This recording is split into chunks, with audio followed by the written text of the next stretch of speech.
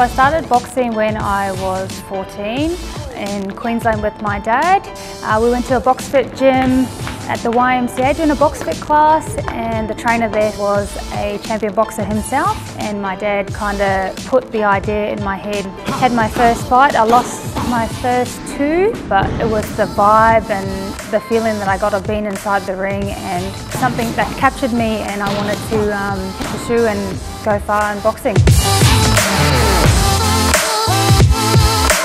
The feeling of losing is never great, but as an athlete I think we all come to those points where we lose, but I think for me it was a point where I wanted to prove to myself that I am capable of bringing home a win, and then I continued to go on to become Australian champion 4 years in a row. That's when I went to the pros.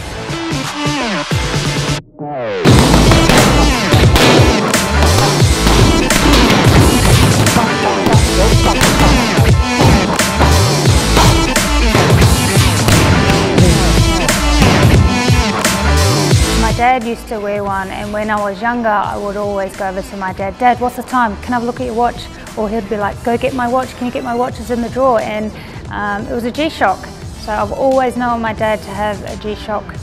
Being a professional athlete, I'm always out training all the time, whether it be running, swimming, boxing, doing strength and conditioning classes. I like the fitness watch between Everlast and G-Shock. Red is my favourite colour. They're a tough watch and I'm not going to worry about damaging it or scratching it. Yeah, it's what I need every day. Check the time, check my stats.